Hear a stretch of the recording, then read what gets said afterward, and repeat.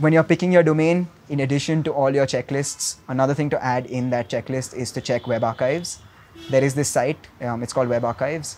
You go on it, you check what your domain history was. You go to Google, you check your Google history.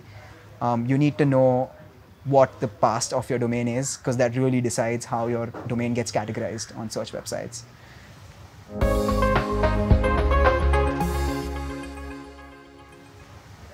We started this company a year and a half ago, and like most people, the first thing you do is kind of pick your name.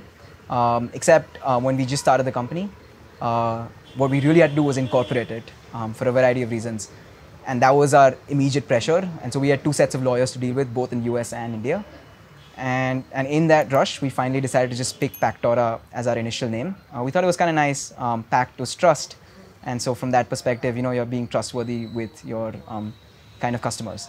And so that's how we came up with the name Pactora. So even today, while our brand name has changed a couple of times since, Pactora is still our incorporated name. That's still our official name in all company records as well.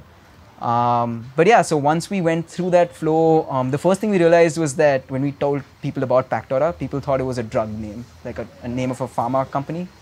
And so that was our first shock, where we were like, okay, when we do decide our brand name, we have to be very, very careful. And that's when we started our name search the first time, right? And it's your first name, first time entrepreneur, so you're being really, really careful. You want to get like the best name out there. You want it to be .com, you want it to be cheap, you want it to be easy to pronounce, easy to spell.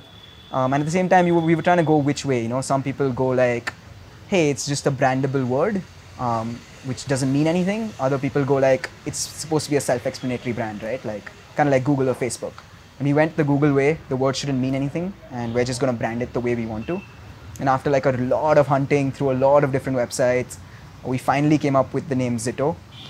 And that was our first name, which was, again, the reasons were it's very, very short, easy to pronounce, .com was available, easy to spell, and we thought it was great, it kind of checked all of our boxes. Most people liked it when we floated surveys, and so that's the first name we went in with.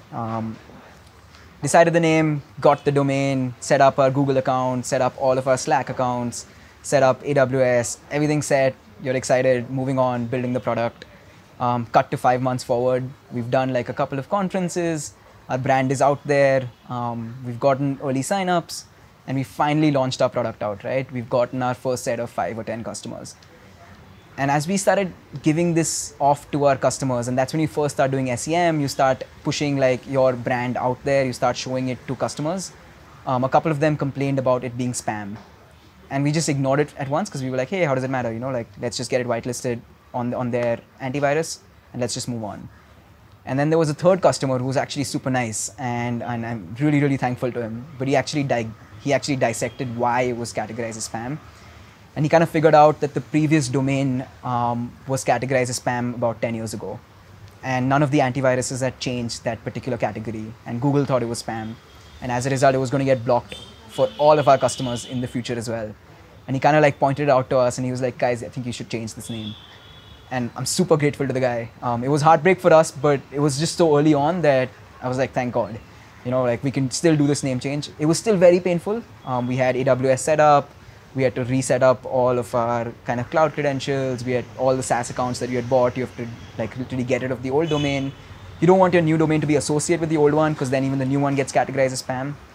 We tried to solve it with the antivirus companies, but that was just too hard.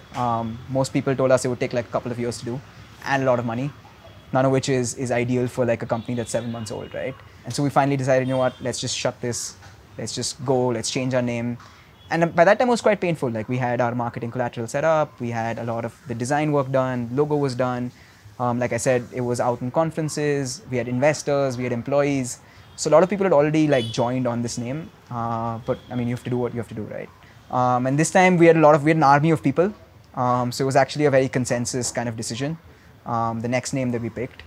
We literally got in touch with all of the stakeholders, from employees to customers in the US to friends in the US. To investors, to friends in India, like everyone had a say in our next name. But guys, when you're picking your domain, in addition to all your checklists, another thing to add in that checklist is to check web archives. There is this site, it's called Web Archives. You go on it, you check what your domain history was. You go to Google, you check your Google history. you need to know what the past of your domain is, because that really decides how your domain gets categorized on search websites. But yeah, moving forward, we decide on this new name. It's great.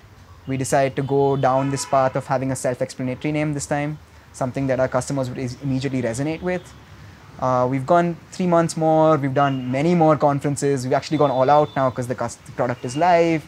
There's nothing much to do but go all out in sales and marketing while you're doing product dev on the back end. Until one fine day we get this legal notice, and you're not used to legal notices. I've never got one before this, so your immediate instinct is to assume it's kind of spam when it comes in your domain. I mean, on your email, you're just like, yeah, whatever. Like, I'm just gonna read this later. But you do end up reading it at some point, and lawyers are sharp. They're gonna send you that notice in every damn address of yours. So we got one in India, we got one in the US, and it was pretty clear from their end that we can't miss this.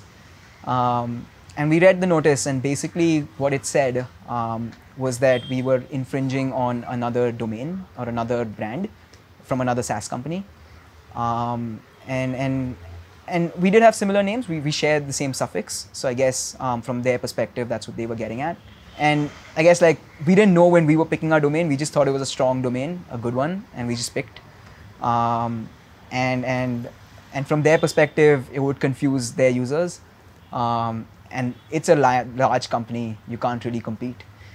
And so that was our next heartbreak, where we were like, all right, this is something we have to do. We just have to change our name. And this time it's not even a choice. It's not like you can fight the antivirus companies and talk to them. This time it's it's legal, right? And again, you're too small. This is not what you want to focus on. You want to focus on your product. You want to focus on growth. You want to focus on sales.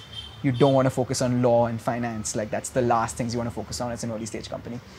And so that was our next big headache. And we were like, wow, we have to go through this whole process again. So guys, in that checklist, go to this website. It's called TESS. That's the trademark search website. You want to ensure that your domain and your brand name is not close to any other company in your sector, because you could get a notice. And if you do, you're not really going to be able to fight it, even if you think it's unfair, because they're just much larger. And so yeah, that's when we had to do this again. And however, the bright side of this was that by this point, we really know how to change domains. This was the most effective domain change I've seen. We did the whole thing in 4 days. Between me and my co-founder, we just picked one person as the authority to pick the domain. The other person gets to vote, but has no final say. That just solves the whole who's responsible, who gets to pick. In the team as well, we just carved out a small percentage of our team who's actually thinking about the domain, and the other people were just kept out of the process. And sometimes it's not democracy, but sometimes it's for the best, because that's how you can be very, very effective at it. And parallelly, our designer started thinking of the logo, and we just gave him complete responsibility. We were like, you know what, we trust you. You've done 3 logos. You're amazing at this. I'm sure you can do a 4th. And he came up with the new logo. We found a new website, and we're finally called Zomentum, which is like a wordplay on momentum. Super happy with the new name. It's been great up till now. So that was our name change journey so far. If you have any founder friends who you might think this video is valuable for, please feel free to share it with them. Add comments down here, and I'm going to be responding to them if you want to know anything about our company. Again, thanks a lot for watching. Thank you.